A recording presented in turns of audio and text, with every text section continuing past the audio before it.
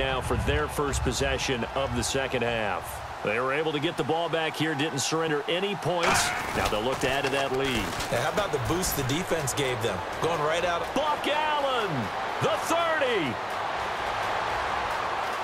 And all the way in for a Ravens touchdown.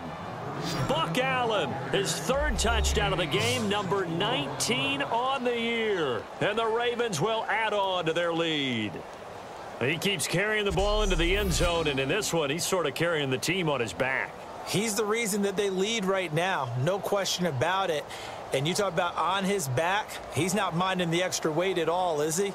Carrying that just as lightly as he does the football. Yeah, what a great performance so far. Those 3 touchdowns, it's got him in the lead.